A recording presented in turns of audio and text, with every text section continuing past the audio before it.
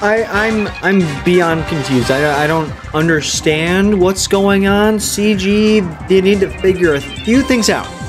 All right, the players here are not exactly excited about everything in this kit rebuilt today, and we're going to talk about it in depth in a later video. I'm going to make an entire video talking about this once we get to it. But what the hell are these omicrons? Like, this is weird. All right, so hello everybody, welcome back to the channel. We're going to be talking about the new Gungan Phalanx kit reveal. I still don't know how to say it, but that's the kit reveal that we're working with. And also, let me know, what do you guys think about having the background in the videos, and then we use the green screen for the streams? Let me know what you guys think about that. Anyways, the Gungan Phalanx here, I mean, it's the character that we've been looking forward to for the Gungan faction for a while now. He's kind of been the tank is kind of what we've really been waiting for a lot of things. I mean, obviously we've seen the Gungans already have use without the tank, but the tank is really gonna make this team pop and make it really, really great, I think. So this is really, really good to see. I'm very glad to see the Phalanx is finally coming. I do like his little picture here. His little pointer thing. He looks very happy. Looks like he's very happy to go die in a battle. So this guy has, he gains taunt when the ally shield generator loses multiple stabs of phasma shielding in a turn. So basically, you know, when you have like mass assist or something on the shield, you know, he gains taunt. That makes a lot of sense. While the shield generator is active, Gungans are immune to protection disruption and gain foresight whenever a Phalanx assists. That's pretty good. A foresight whenever the assist happens. That's pretty great. Raise the shield. I can't believe raise the shield is kind of the vocabulary we're using here. To reflect some of the incoming damage with retaliate and protect your allies with shield up. Assist his allies when he's not damaging or not damaged by the enemy. Okay. And Phalanx brings his first omicron. Now those pesky feats may not be as difficult. Yeah, I'm sure the Grand Inquisitor feats and Galactic challenges are going to be made so much easier by the Gungan Phalanx. I'm really sure that all of those Mandalorian light side teamed faction bonuses are going to be super compatible and helpful with the Gungan Phalanx Omicron. I still don't know if I'm saying it right. I'm just going to say like I am saying it right, but I mean, I could totally be saying it wrong. Nobody, like, look, nobody really wants Conquest Omicrons, but there's ways I think you can make it cool. Again, I mean, that's going to be another whole other video. Nobody really wants Conquest Omicrons, but there's a way to make it cool, and I'll have a video on about that. But there's no way you can convince me that in any world that there's a cool Galactic Challenge Omicron potential anywhere in the game. Anywhere in the game. There is no way anyone is ever going to apply this. If you're going for the Gungans, you are going to be good on the Galactic Challenges. I don't think you're going to need help with Galactic Challenges if you are farming the Gungans. And if you are a new player, you should not be investing your Omicrons into a Galactic Challenge Omicron. If you are a new to mid gamer, there is no world that you could ever convince me where you would need a Galactic Challenge Omicron over Savage, over Treya Wampa, Starkiller, Dash Rendar. There is no way that this is worth it. So I'm gonna make an entire separate video about that. I'm not gonna rant about that too much more, but there's my thoughts. Anyways, so what were they inspired by? They saw the shield, so that's cool. Strategy tips here for poke the thing. Can inflict defense down or daze if they already have deep. Okay, that's pretty cool. Also provides protection over time when attacking on a turn. Yeah, they want that protection. Again, coming back to the Gungans, the other kits, converting a lot of health to protection, a lot of protection.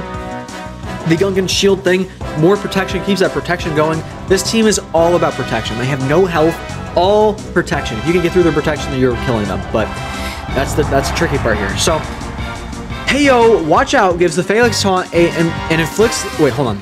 Gives him the taunt and then inflicts the enemy with tenacity down, allowing for all the powerful Gungan debuffs to be applied. Again, we see that with the other Gungan kits. You want as many debuffs out on the enemy team as you can, because that means more characters are going to be doing more damage, especially the Boomadeer, I'm pretty sure. I'm pretty sure they triple damage, especially for Separatist units, but I think they do more damage for debuffed enemies. Maybe it's Tarple, I don't know. Someone does more damage per debuffed enemy, which is great. Phalanx gives max protection. No way. When he uses the ability Taunting, which increases his potential damage from Raise to Shield. Okay. Well, there we go. Here's the fierce poke. Let's see, is it an underwhelming animation? Oh, dude, yeah, it is. Dude, I hate these animations for the Gungans as well. I don't want to sound like I'm like complaining because I'm actually like, I'm very impressed with the Gungans. Very happy that we're getting them.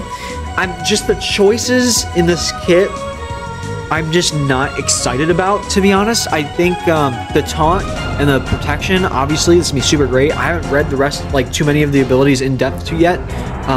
But just, I'm not a huge fan of the animations. Like the little poke thing, it doesn't really feel very satisfying to use. And again, I can't get over that omicron. When field deal, okay, so fierce poke is deal physical damage to the target enemy and inflict defense down for 1 turn. If the target enemy already has defense down applied, days for 1 turn. Whenever Phalanx attacks an enemy out of turn, the weakest Gungan ally gains 3 stacks of protection over time for 2 turns. Okay. Getting more protection in, doing more damage, getting more debuffs out there. Basically, we're just amplifying what we already have on the Gungan team. Ayo, watch out. CD 4 turns for tier 2. Okay, final text, deal physical damage to all enemies and inflict tenacity down on them for 2 turns. If the enemies were separatists, also inflict provoked for 2 turns, which can be copied, dispelled, or resisted. Phalanx taunts for 1 turn. If Phalanx was already taunting, recovers 20% protection. No way. More debuffs, more taunting, more protection. That's crazy. Let's give it up for the Phalanx here. I can't believe it. More protection. I'm just messing around. Obviously, we want more protection on this. It's just, there's a lot of protection baked into this kit here. All right, raise the shield. 4 turns for tier 4. Did you see that little animation here? This is a cool animation. The specials they have some cool animations. It's just all their basics. I just don't like the little poke thing. It goes, ooh. It's like they're it looks like they're trying to like put it in like the oven like really carefully. That's like, be careful there. You know what I mean? I don't know. Dispel all debuffs on himself and deal physical damage to the target enemy. Deal an additional instance of damage equal to 10% of the Gungan Phalanx max protection. Inflict vulnerable on all separatist enemies for 2 turns, which can be copied, dispelled, evaded, or resisted. Gungan allies can shield up 25% for 2 turns, and Phalanx gains retaliate for 2 turns, which can't be copied. More attacks, more protection. You see what the trend here is. A lot more protection, a lot more debuffs, all that kind of stuff. And shield up is gained a shield based on max protection. No way, more stuff is based on max protection. Retaliate, whenever this character is damaged by an attack, deal 20% of the damage received per stack to the attacker as true damage. This damage can't defeat enemies. Okay, that's kind of cool. Whenever they're damaged, deal 20% more damage per stack. Received per stack to the attacker as true. Yeah, okay, so cool. Lots of just helping the team around, you know, assisting. That's pretty cool too. I like to see that in here. Unique one. This is a Zeta. At the start of the battle, Phalanx loses 75% max health and gains that much as max protection. Whenever Phalanx is not damaged by the enemy on the next other ally Gungan turn, that ally gains potency up for 1 turn. Phalanx will assist and resumes. Oh, dude, I don't have a PhD for this. Remove 8 stacks of recharge from the ally shield generator. Okay, so keeping the shield generator up, more max protection, of course. If the ally shield generator loses 2 more stacks of plasma shielding in a single turn, Phalanx taunt. Yeah, we already talked about that, I think. Whenever Phalanx uses the ability, while taunting is 2% max protection stacking. No way for the rest of the encounter. Oh my god, guys, it's more max protection. Whenever an ally shield generator is destroyed, Phalanx recovers 50% protection, and Gungan allies dispel all debuffs on themselves. That's pretty good. I like the mass cleanse there. Those are nice. If there is a active ally shield generator, Gungan allies are immune to protection disruption. Whenever Phalanx assists another a Gungan ally, that ally receives foresight for 1 turn. Alright, and while in Galactic challenges, here's the kicker. At the start of the first turn, the ally shield generator gains 10 stacks of plasma shielding. Enemies can't assist if they are targeting Phalanx at the start of the encounter, and whenever an enemy is defeated, all Gungan allies get 100% evasion for 1 turn. Whenever a Gungan ally uses a special ability for the next 2 turns, all Gungan allies have 50% offense for their basic abilities. Expose the target enemy for 1. Okay, wait, hold on. And their basic abilities expose the target enemy for 1 turn. Whenever a Gungan ally inflicts defense down on all defense down. Oh my god, comma. All CG, come on. Inflicts defense down, comma, all Gungan allies gain offense up for 1 turn. Whenever any Gungan ally attacks out of turn, they remove 20% turn rate from the target enemy. That was hard to read, but I think we get the idea that I cannot fathom someone putting on this instead of a Bane Omicron or a Starkiller Omicron. I can't fathom it. Like, this is... Look, we need to playtest it to know how this will really work.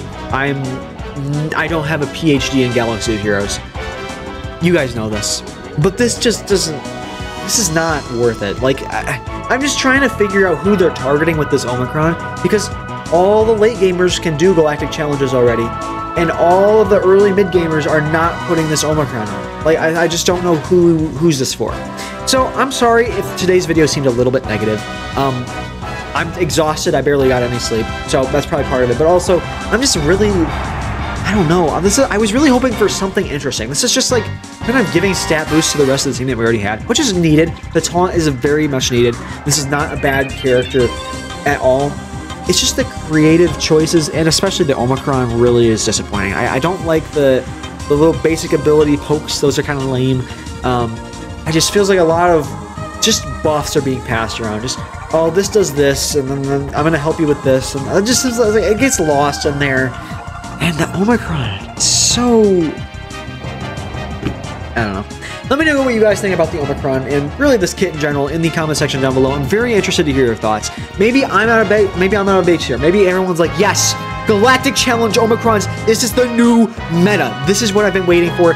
This will change the game forever. Maybe I'm out of base here and you guys are right.